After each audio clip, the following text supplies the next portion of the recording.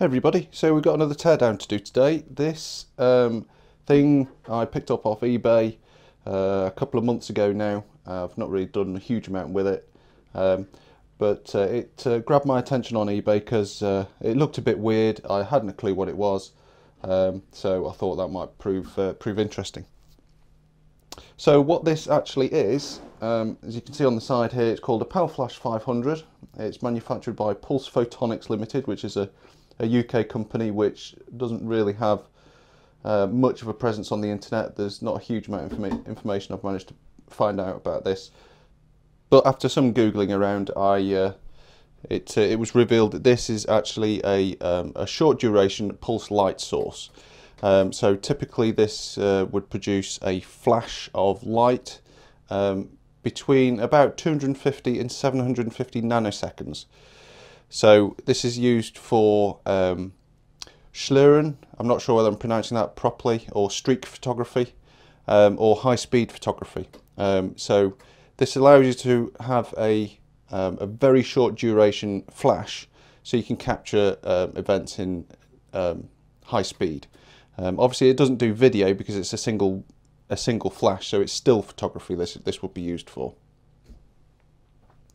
So if we have a quick look around the outside of this, it's a pretty big unit. It probably weighs about 7-8 kilos maybe. It's a big metal box. We've got a big lens in the front here, which is mounted in a machined plastic housing, which allows you to adjust the focus. There's nothing on the sides, and on the bottom you've just got mounting holes. On the back here you've got a few controls. We've got a focus light switch, so this turns on an internal halogen light which projects out the front, which allows you to focus the lens mechanism. There's two gas ports here. I'll go into those a little bit more when we get inside it. We've got mains input, we've got two trigger inputs, and we've got on and test and off and charge. Now these have lights in, so these do indicate things to the end user. Right, so if we take a look inside this, we can go into a bit more detail about exactly how this works.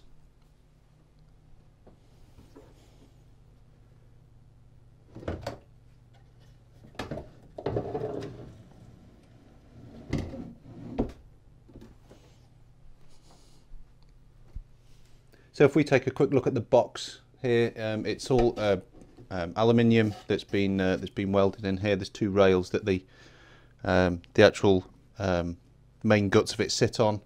You've got a mounting point there that's been welded on the inside, and then you've got the lens at the other end.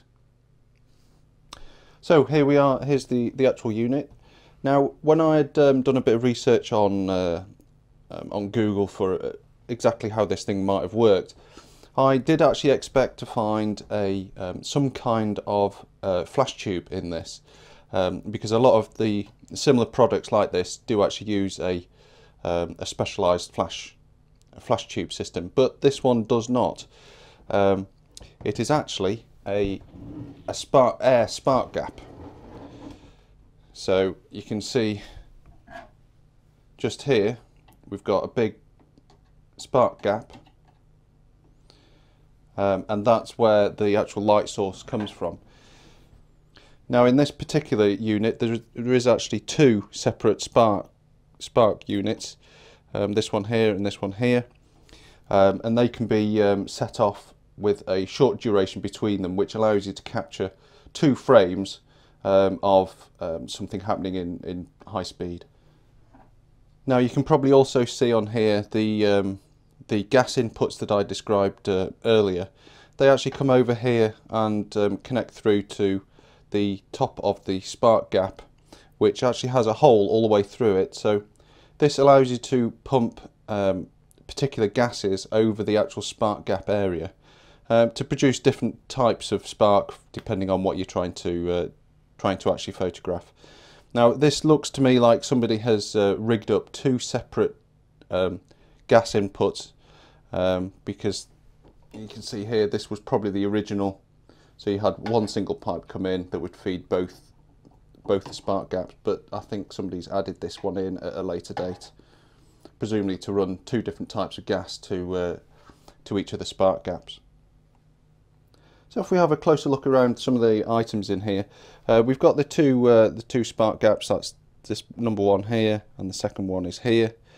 Then at the back here we have a high voltage power supply.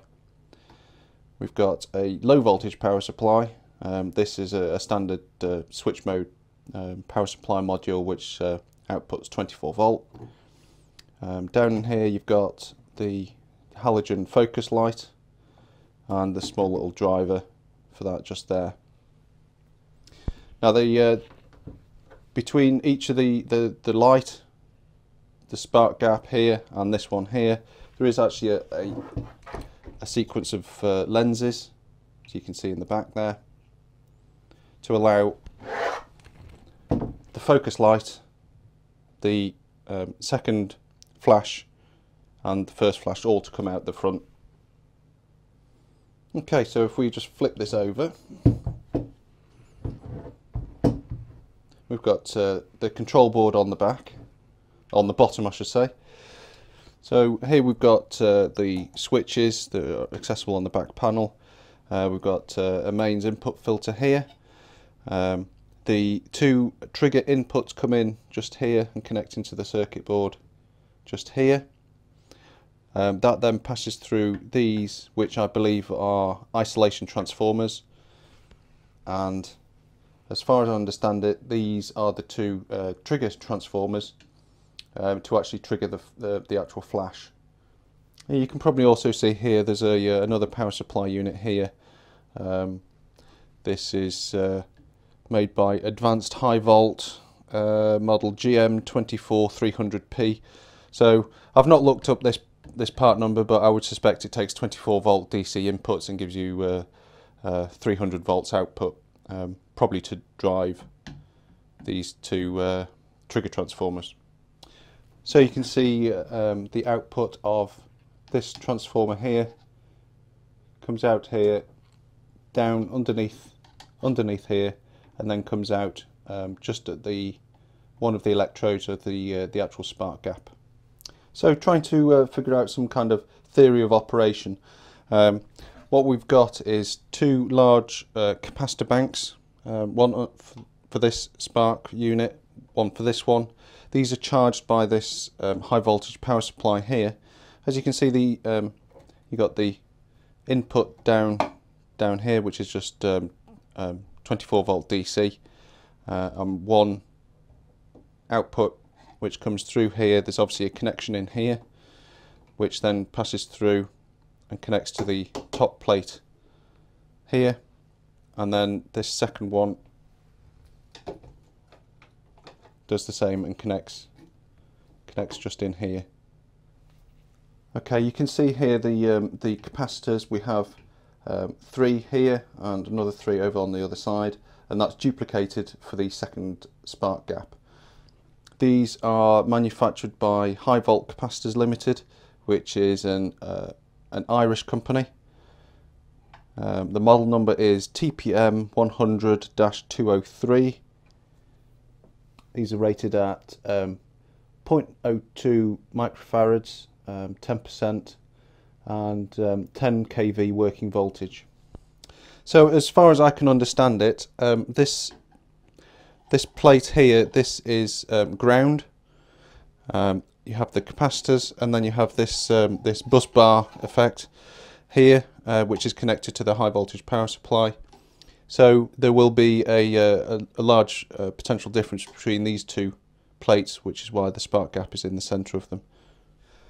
So the high voltage power supply will charge up these capacitors here, and then the trigger mechanism will activate and then cause the discharge across the electrodes, which generates the actual light source.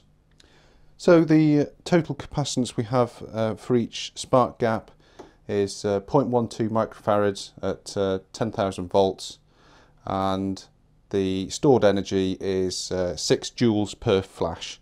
So you've got a total of 12 joules in this altogether. And obviously, because we're dealing with high voltage here and capacitors, then obviously you're going to need some level of safety. So there is actually some fairly big bleed resistors in here, which bleed away the charge out of this when the power is disconnected. And there is also a micro switch here, which once the unit is taken out of the box, this disables the whole system, so it doesn't even power on. I've just got this taped over for the moment because I've been playing around with it. So I guess the big question is, does it work? And unfortunately, no, it doesn't. I have actually tried powering this up, and although it does power up, I'll show you that in a moment, it doesn't actually spark. So there's going to be some future video investigation into why it's not actually working. So my first thoughts about why this didn't actually work was the high voltage. Power supplies are going to be under stress. I don't know how many times this has been used. It could have been in operation for years. So I suspected the first thing to go would probably be the high voltage supply. Now at the time I didn't have any means to measure the high voltage, so I was just stuck completely. So I went off and bought myself a high voltage probe. So this is the probe that I bought. It's a Test Tech HVP40. And it will do up to 40 kilovolts DC or 28 kV AC. Okay, so I've just got this plugged in, and I'm going to power it up and show you what it actually does. So I've got mains power going in the back. You just push the power switch. Now as I said before, you have a focus light, which is just a standard halogen light, so that's pretty simple. And here you've got the on and test button and off and charged. Now I expected this light to actually come on when the capacitor bank was charged, but it doesn't seem to, so just pressing it just switches off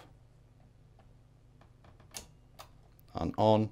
If I push this, that should be the test, but obviously nothing happens. So I've just got this set up here so you can actually see the spark gap. At the back there you can see the red wire connecting to the bottom electrode, and a small hole in the centre of that electrode. That is it's just an open pipe. The bottom electrode has a gas supply through it as well, so that's mirrored on the top electrode. Now if I turn this on, obviously I have to be quite careful here because I've got at least mains voltage exposed, so you do have to start being a bit more careful. So if I turn this on, so that's on and powered up. Now if I press the test button, you should be able to see there a small spark jumping between the centre of that electrode and the outer part. As you can also see, there's a white plastic insulator insulating the part that the trigger wire is connected to separate it from the ground connection.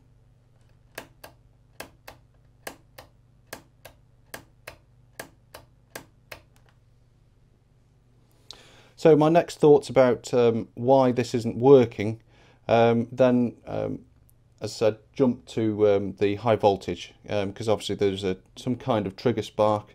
I didn't really expect it to be in the position that it's in, but then it doesn't seem like this has been modified or damaged in any way, so I can only assume that this is as it's meant to be. So the next thing we need to check is the high voltage. Okay, so I've got my multimeter set up here with my high voltage probe. Now the meter, you set that to DC or AC. In this case it's going to be DC. Now the way these probes work is it's basically a voltage divider. So this is a 1000 to 1 probe. So for every 1000 volts on here, you will get 1 volt on the actual meter. Now I've got that connected into my multimeter.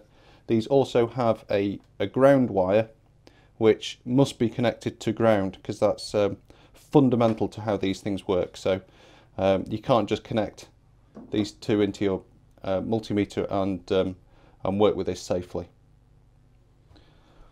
Okay, so what we're going to do now is just measure the voltage across these capacitors, which should be around 10,000 volts.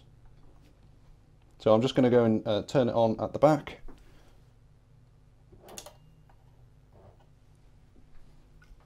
Obviously you now need to make sure that everything is well clear of all the exposed